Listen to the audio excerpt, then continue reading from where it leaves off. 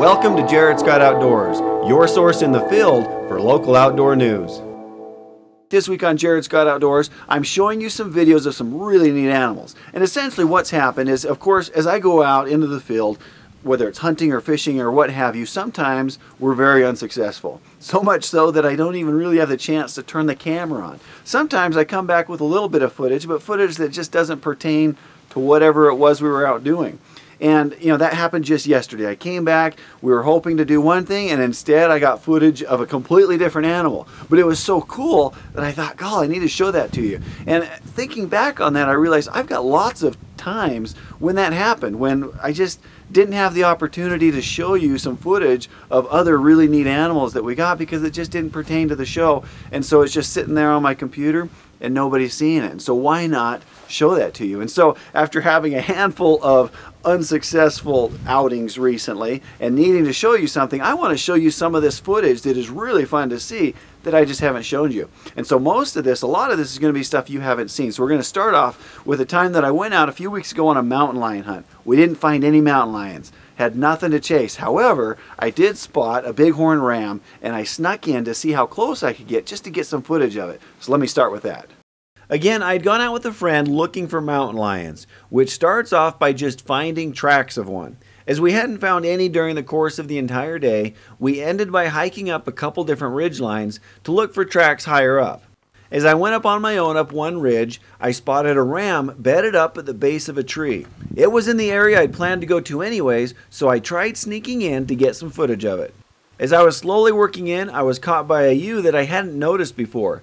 It had no doubt been watching me for a while and finally stood up and quickly spooked, which got the ram up and moving as well. So with that, I thought my chance to get good footage was over. What I didn't expect is that the ram, which only jumped up because the ewe did, got curious.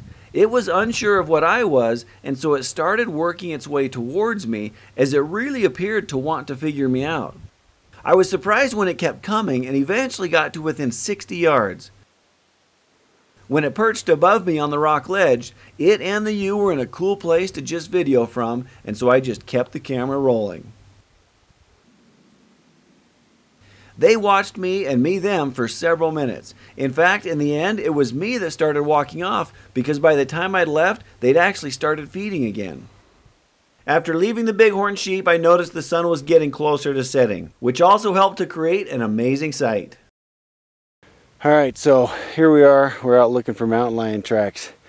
And it actually on the other side of the canyon sounds like the hounds have picked up something. They're starting to make a bit of noise, but what I turned the camera on for more specifically was this incredible view I've got down below me.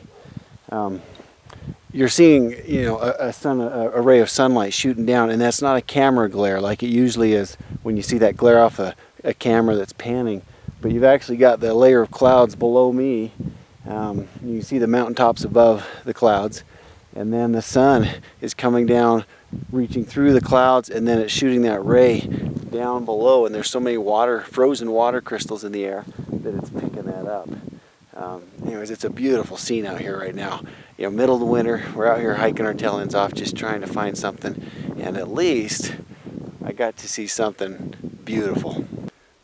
The mountain lion hunt may have been a bust, but the trip wasn't. Watching these water crystals sparkle in the sunlight was a great way to end the day. Another example of finding the unexpected happened when Mike Anderson and I were archery hunting elk. We were having a horrible day as far as finding elk goes, and finally spotted what I thought were elk on a distant knob on a ridgeline. Since they were in a perfect spot to set up on them, Mike set up on one point of the ridge just below the knob, and I circled around to the other side to push them his way. I figured if I went in bugling like a big bull, the elk and any bulls that were with them would probably pick up and move away from me, bugling as they went, and that would let Mike know where they were so he could intercept them. Well, when I got to the point I'd seen them, I was kind of confused because I hadn't had any elk answer my bugles. And on top of that, if you've been where elk have been bedded down, you know that they leave a pretty strong smell. And I hadn't smelled a single elk. As I stood right where I'd last seen them and saw no sign of elk having even been there, suddenly animals spooked from in front of me and started running. It turned out what I thought were elk was really a bachelor group of bighorn rams. Quickly turning on the camera, I caught some footage of a couple rams as they stared at me right on the edge of some cliffy stuff. When they took off, I ran over and got just a couple seconds of all the rams as they ran down the mountain away from me.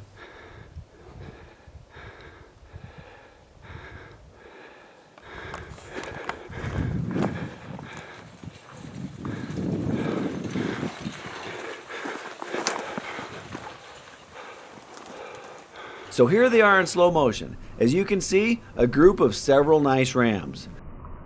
Why was this so unexpected? Well, in all the years of hunting this unit, I've never seen a ram. In fact, there isn't even a hunt for rams in this unit. Well, from a mile away, I just assumed that those were elk butts that we were looking at.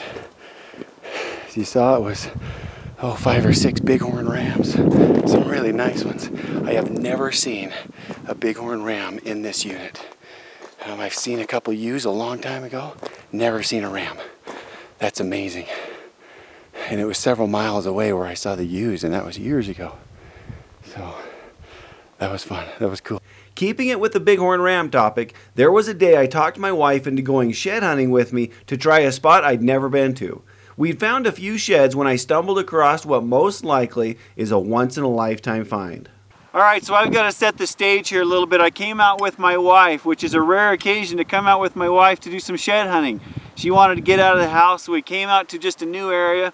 And as you can see, we've picked up some sheds. I really haven't been planning on recording this for the shed hunting episode, but I just came onto something that, I'll tell you what, my wife was even surprised as much as I was hooting and hollering. So I got to show you this. Check this out.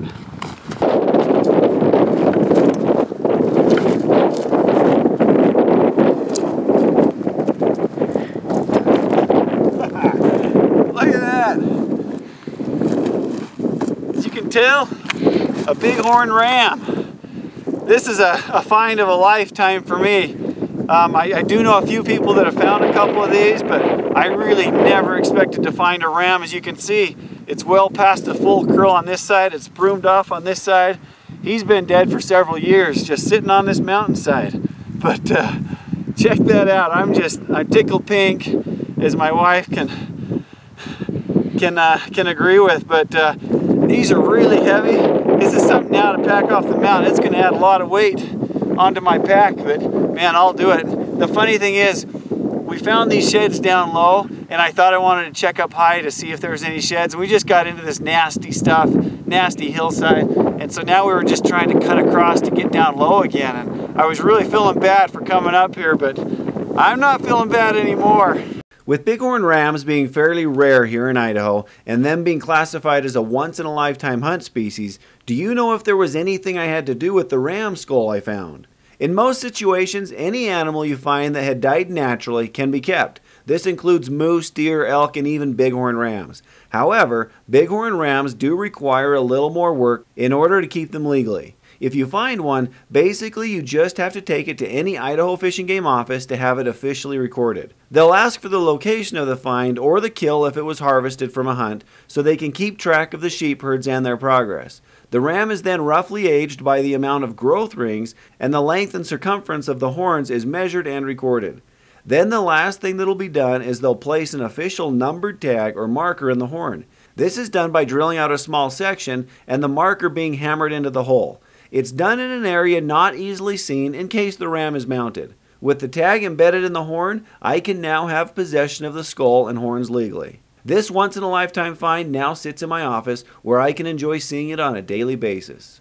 There was another time when I was shed hunting that I was surprised by what I saw. This was several years ago before airing an HD video and the year before wolf hunting became legal in Idaho.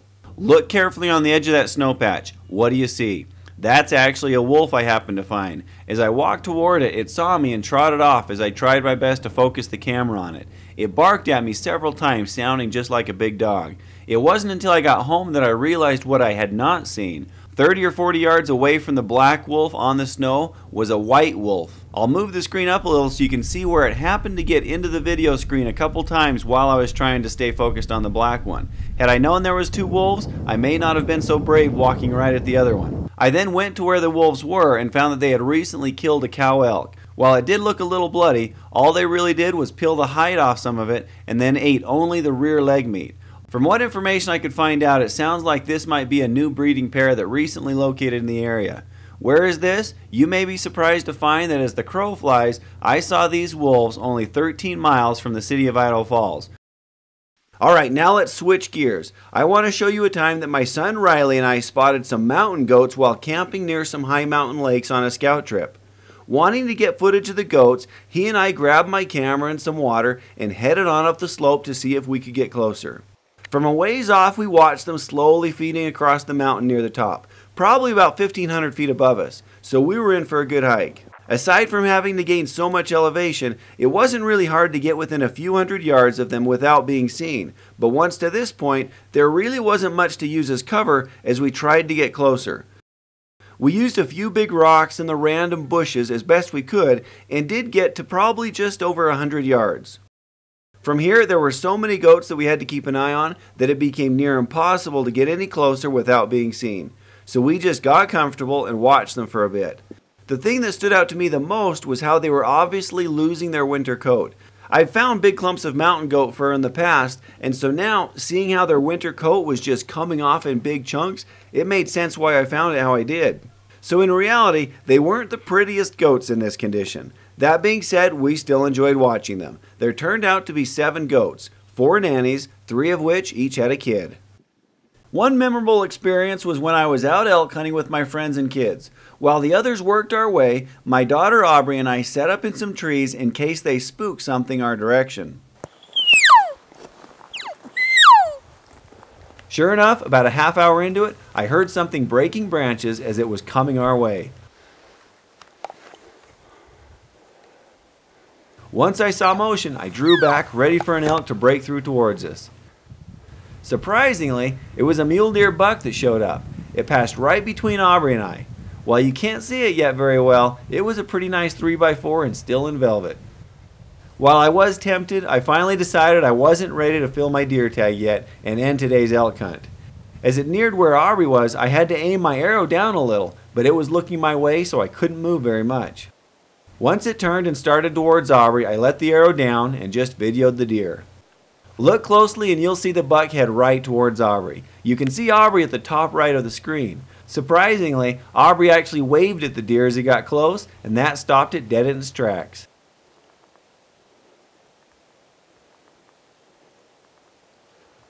After a few moments, it bounded away and headed on up the ridge.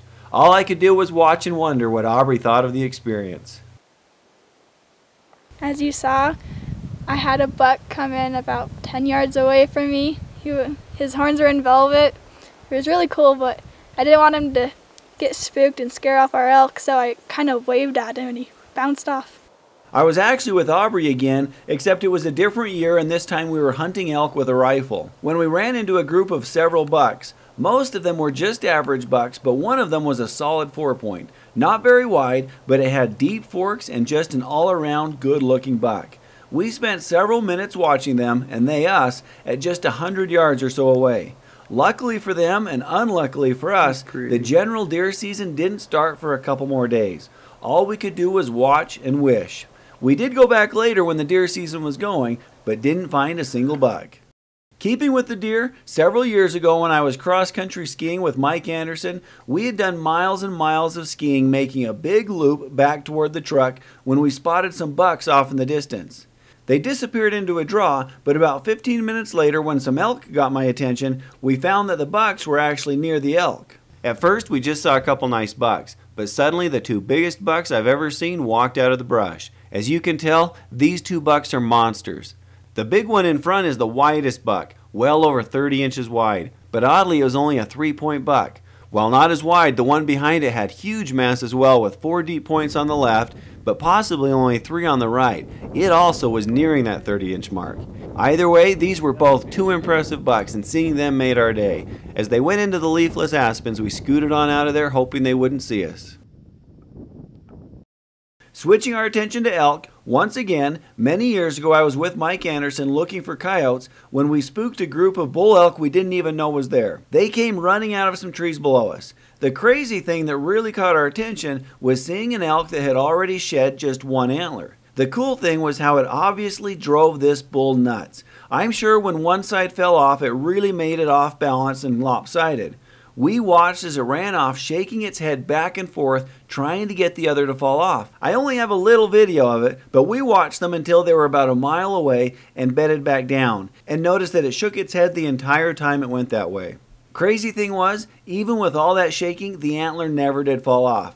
Well, I was sure it would fall off sometime that day, and so the next day I went back to where the elk had bedded up, and it still hadn't shed the antler. In fact, we didn't even find the first one that I assumed had dropped off near where we'd first spooked them. But this video clip is really good at showing us what the elk and deer probably do once one side falls off, which is why many times you'll find sets near each other. So as you can see, you just never know what's going to happen in the outdoors, which is one of the reasons it makes it so much fun. On another trip, I was out with a friend and we were hunting one animal, but as we were going through, he said, hey, I saw 3 elk bedded up in these trees, and one of them looked really big, just had a really big body. And so we stopped and watched, and sure enough, they kind of got up, they started feeding a little bit, and one of them was a toad. And when it actually cleared the brush so that we could see it better, it turned out to probably be the biggest bull elk I have ever seen. A 7x7 and just super massive. And next to these other 2 smaller 5 points, you could really see how big this thing was. And so let me show you that footage.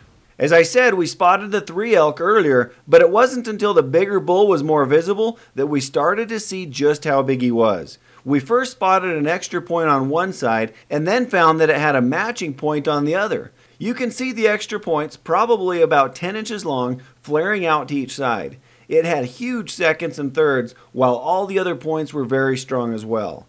Add on an extra 20 inches from those extra 7th points, and you have a bull probably in the 370 to 380 class range.